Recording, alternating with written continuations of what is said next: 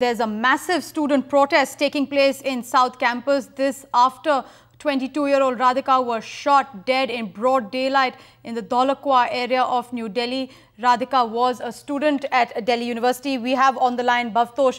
Bhavtosh, have the police made any headway regarding the investigation of this case? The police have not made any progress in the case. They have said that they have more or less identified the suspect, but as of now it's still on run.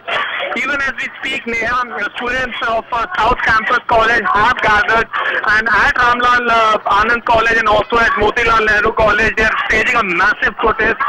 More than 1,000 students have gathered and are asking that the Delhi police should arrest the accused immediately. These are students who are not affiliated to any political parties. They are students who studied with Radhika, and they have come in massive numbers. It's a spontaneous reaction of these students who have gathered in the campus demanding the who killed Radhika should immediately be arrested. They're also demanding that South Campus should have a proper security setup, and that such incidents have taken place repeatedly a number of times. And despite this, no arrests or no arrangements have been made by the police to make these girls secure.